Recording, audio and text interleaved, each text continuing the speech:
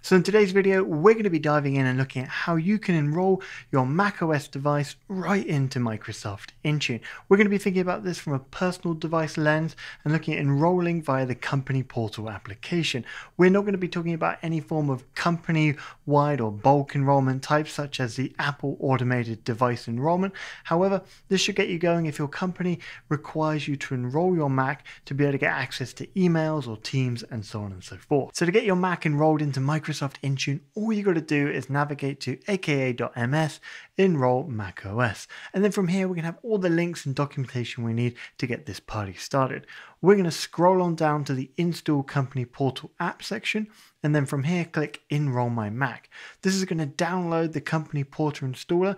Once it's downloaded onto your computer, we're just going to open that installer up and walk through some of the quick steps to get this going. So from the Company Portal installer, we're going to go ahead and hit continue on the introduction.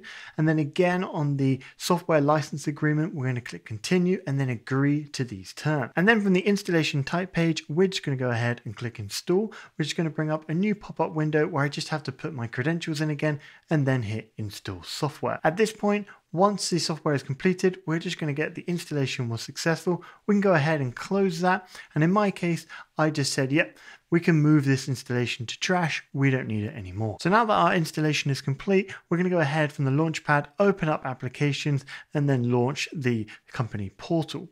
From here, then it's going to ask us to sign in with a company or a work or a school account, which we're going to do. So in my case, I'm just going to log in with my company account. So now that you've signed in, you can begin setting up your access to your company. In my case, we're setting up access to Contoso, so we're going to go ahead and hit begin. And now it's going to go ahead and give you information about what can Contoso see on your device. And this is important for you to read. I mean, if you have any concerns about what your administrators can see, you can see here, look, they can't see your browsing history. They can't read your emails or have access to your password. So have a look at this. I'll put a link in the description for a bit more information, but then go ahead and hit continue. So to get our management profile installed, we need to hit download profile. From here, it's going to bring up a new window for us called profiles, where we can see information about this management profile that we're installing.